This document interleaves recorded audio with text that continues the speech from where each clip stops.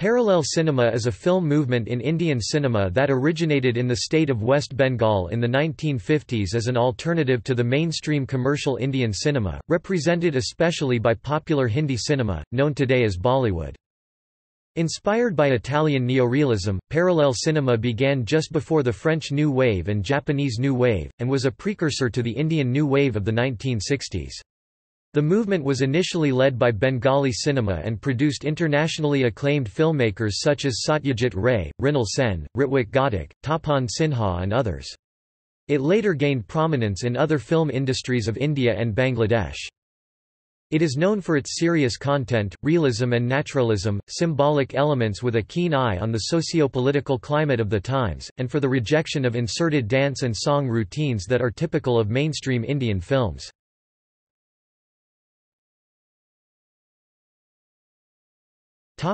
History.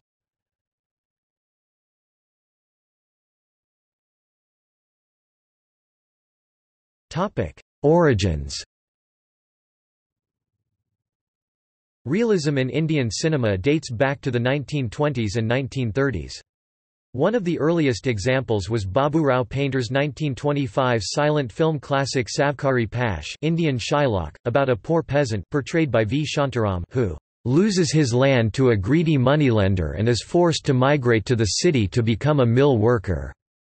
Acclaimed as a realistic breakthrough, its shot of a howling dog near a hut has become a milestone in the march of Indian cinema. The 1937 Shantaram film Duniya Na Main, The Unaccepted, also critiqued the treatment of women in Indian society.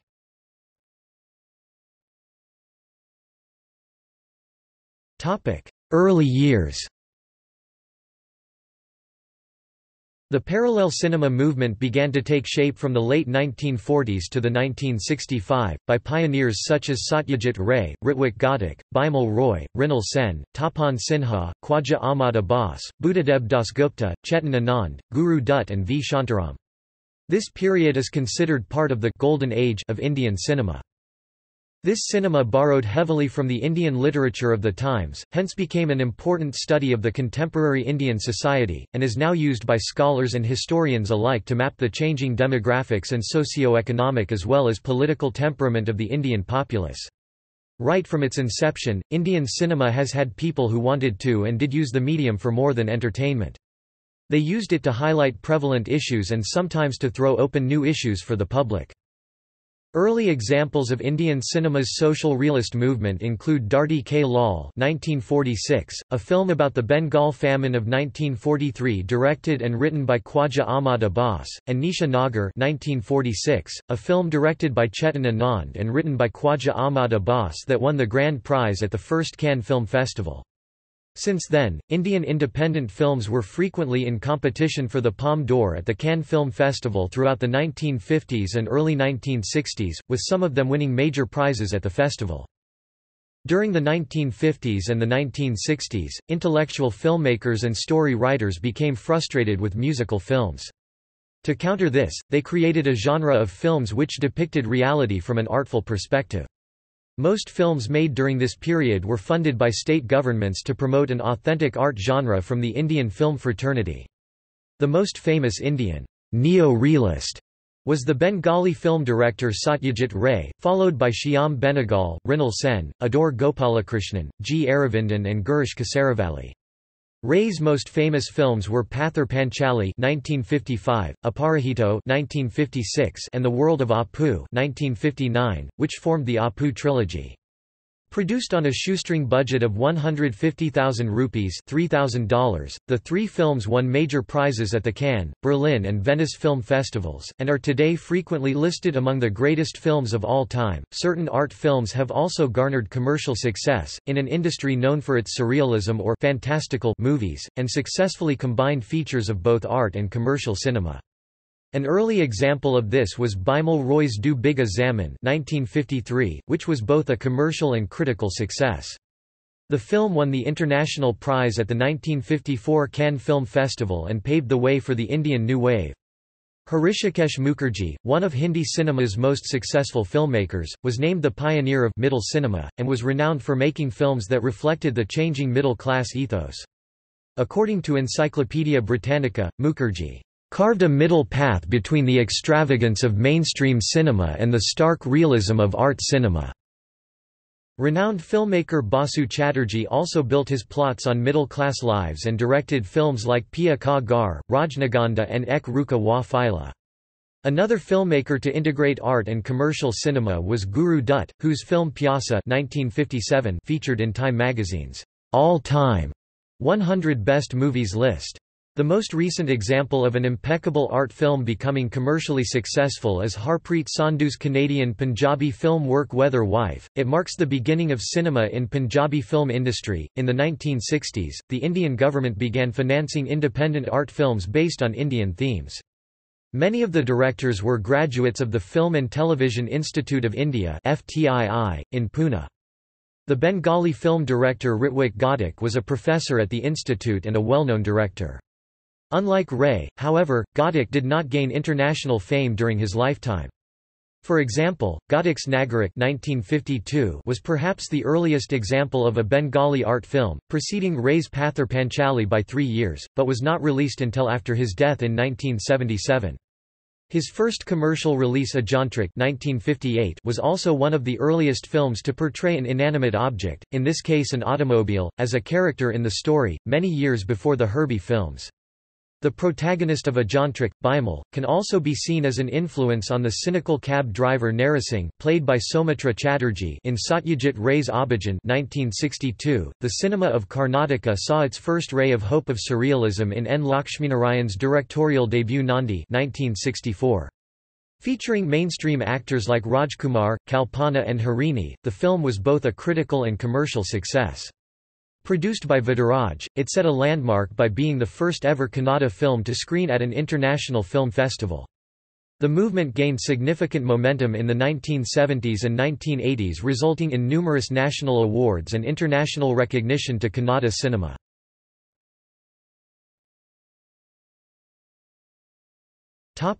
Growth. During the 1970s and the 1980s, parallel cinema entered into the limelight of Hindi cinema to a much wider extent. This was led by such directors as Gulzar, Shyam Benegal, Mani Kaul, Rajinder Singh Bedi, Kantilal Rathod and Syed Akhtar Mirza, and later on directors like Govind Nihalani, becoming the main directors of this period's Indian art cinema.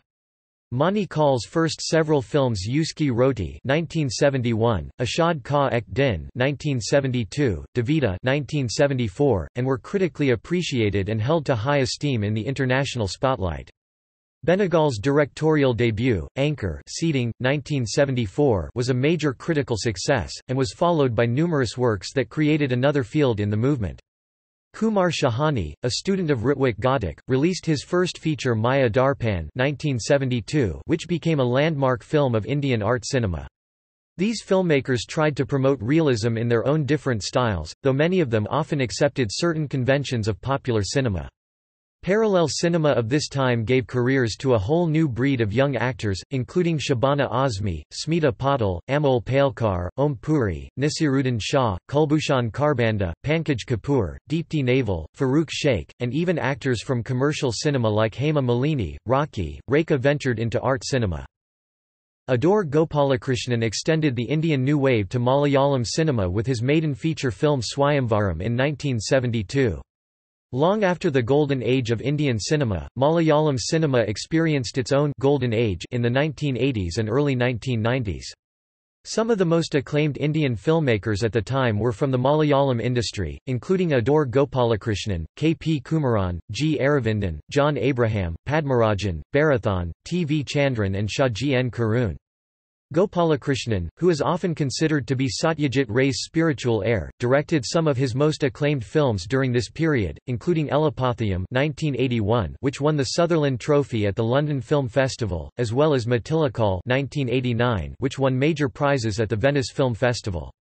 Shaji N. Karun's debut film Puravi 1989 won the Camera d'Or at the 1989 Cannes Film Festival, while his second film Swaham 1994 was in competition for the Palme d'Or at the 1994 Cannes Film Festival. His third film Vanaprastham 1999 was also selected to Cannes Film Festival, making him the only Indian filmmaker who could take consecutively 3 films to Cannes. K. Balachandar, C.V. Sridhar, J. Mahendran, Balu Mahendra, P. Bharathiraja, Mani Ratnam, Kamal Haasan, Bala, Selvaraghavan, Miskin, Vetramaran, and Ram have done the same for Tamil cinema. During the domination of commercial cinema in Telugu, Pattabhirami Reddy, K. N. T. Sastry, B. Narsingh Rao, and Akkaneni Kutumba Rao pioneered Telugu parallel cinema to international recognition. Girish Kasaravalli, Girish Karnad, and B. V. Karanth led the way for parallel cinema in the Kannada film industry. Many literary stalwarts entered or collaborated with cinema in this period. Some of the other notable filmmakers of this period were P. Lankesh, G. V. Iyer, M. S. Sathiyu, who were later followed by T. S. Nagabharana, Baraguru Ramachandrappa, Shankar Nag, Chandrasekhara Kambara in the 1980s. Actors like Lokesh, Anant Nag, L. V. Sharada, Vasudeva Rao, Suresh Heblekar, Vaishali Kasaravalli, Arundhati Nag and others rose to fame. Babendra Nath Hoikia and Janu Barua did it for Assamese cinema, while Arabam Siam Sharma pioneered parallel movies in Manipuri cinema.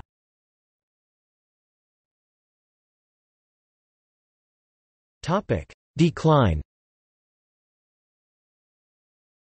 By the early 1990s, the rising costs involved in film production and the commercialization of the films had a negative impact on the art films.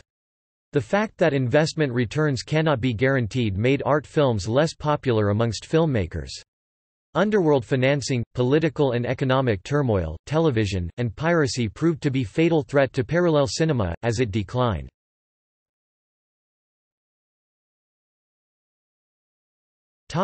Other major reasons for decline. One of the major reasons for the decline of the parallel cinema in India is that the FFC or the National Film Development Corporation of India did not seriously look into the distribution or exhibition of these films. The mainstream exhibition system did not pick up these films because these films did not have the so-called entertainment value that they were looking for. There was a talk of building small theatres for such film, but there was no serious attempt made to realize this alternative mode of exhibition. Thus, it left to a few film societies to screen these films, that too on a single screening basis. The advent of television and its popularity saw the film society movement decline. Gradually, the government reduced the patronage of such films, for they had only unseen films to be shown on their balance sheets. The parallel cinema in its true sense was always on the fringes of the mainstream cinema. Since most of the parallel cinema rejected the regressive worldview that was largely embodied the mainstream cinema, they never found acceptance in the mainstream production, distribution and exhibition system. With an absence of an alternative exhibition system or an art house circuit as it is called in the West, many of the off-beat films made by present-generation filmmakers like Sushant Mishra, Himanshu Katua, Ashish Avakunthik, Murali Nair, Amitabh Chakraborty, Paresh Kamdar, Priya Krishnaswamy, Vipin Vijay, Ramchandra P.N., Ashwini Malik, Anand Subramanian, Sanjivan Lal, Amit Dutta, Umesh Vinayak Kulkarni, Gurvinder Singh, Bela Negi have never had a large audience.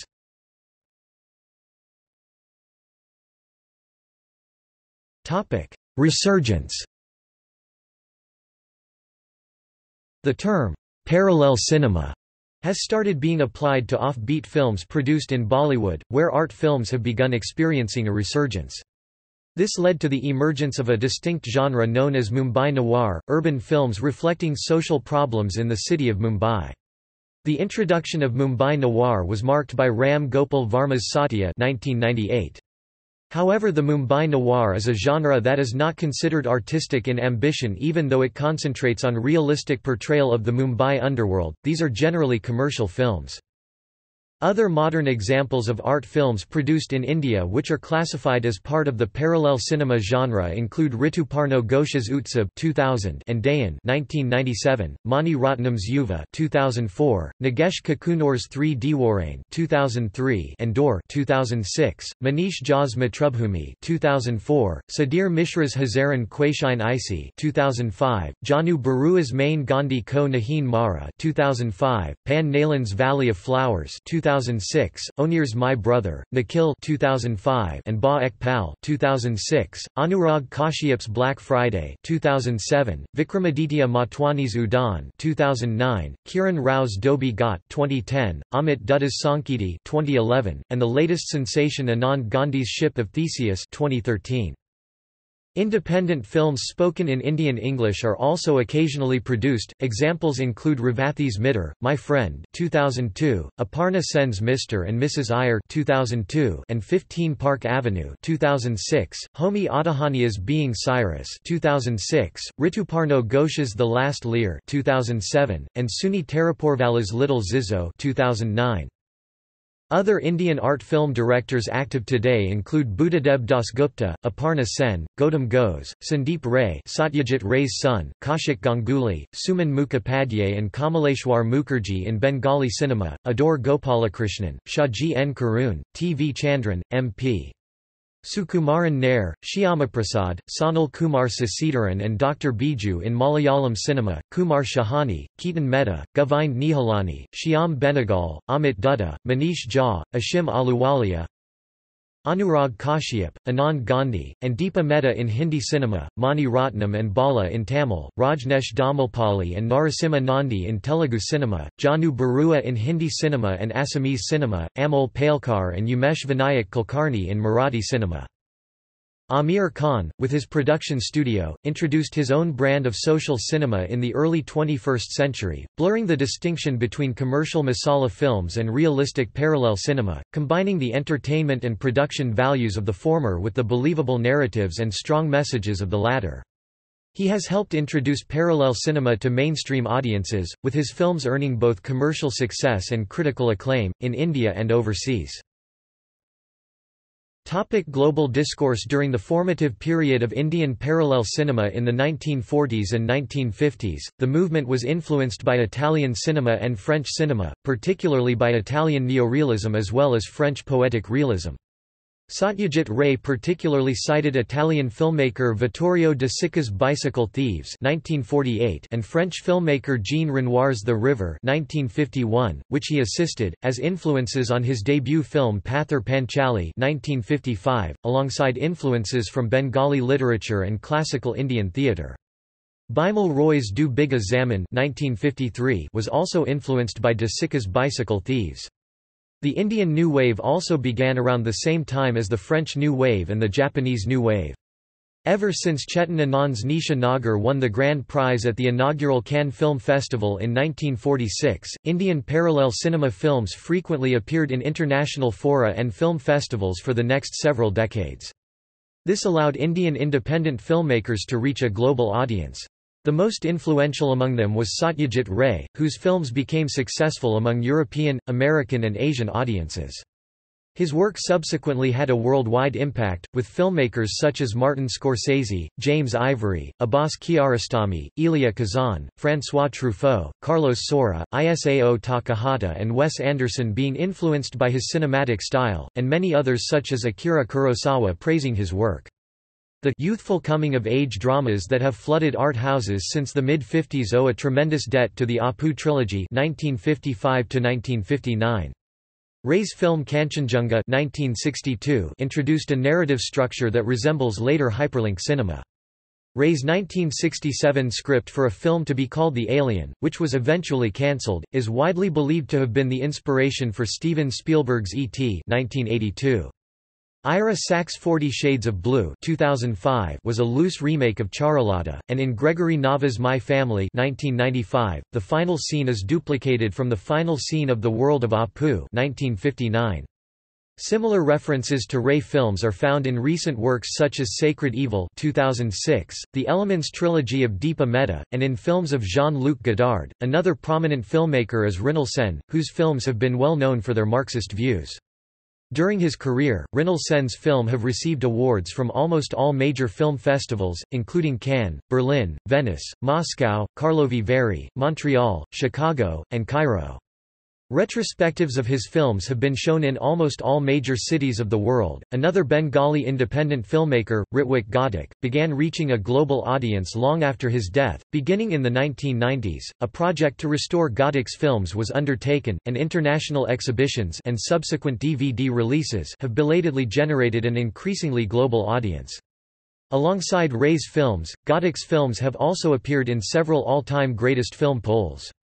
A number of Satyajit Ray films appeared in the Sight and Sound Critics poll, including the Apu trilogy, ranked number 4 in 1992 if votes are combined, The Music Room, ranked number 27 in 1992, Charulata, ranked number 41 in 1992, and Days and Nights in the Forest, ranked number 81 in 1982. The 2002 Sight and Sound Critics and Directors poll also included the Guru Dutt films Pyasa and Kagaz Ke Phool, both tied at number 160, and the Ritwik Ghatak films Meg Dhaka Tara, ranked number 231, and Komal Gandhar, ranked number 346. In 1998, the critics poll conducted by the Asian film magazine Cinemaya included the Apu trilogy, ranked number 1 if votes are combined, Ray's Charulata and The Music Room, both tied at number 11, and Ghatak's Subarnarika, also tied at number 11. In 1999, the Village Voice Top 250 Best Film of the Century critics poll also included the Apu trilogy, ranked number 5 if votes are combined. The Apu trilogy, Pyasa and Mani Ratnam's Nayakan were also included in Time magazine's All-Time 100 Best Movies list in 2005. In 1992, the Sight and Sound Critics poll ranked Ray at number 7 in its list of Top 10 Directors of all time, while Dutt was ranked number 73 in the 2002 Sight and Sound Greatest Directors poll. The cinematographer Subrata Mitra, who made his debut with Ray's The Apu trilogy, also had an important influence on cinematography across the world. One of his most important techniques was bounce lighting, to recreate the effect of daylight on sets. He pioneered the technique while filming Aparajito 1956, the second part of the Apu trilogy. Some of the experimental techniques which Satyajit Ray pioneered include photo-negative flashbacks and X-ray digressions while filming Pratidwandi 1972.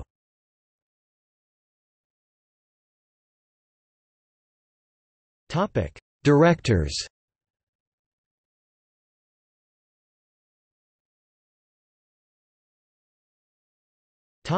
See also: Soviet parallel cinema, Italian neorealism, Cinema Novo, Cinema of the World, Cinema of India, Cinema of West Bengal, Masala film genre, National Film Award for Best Feature Film, New Generation Malayalam film movement.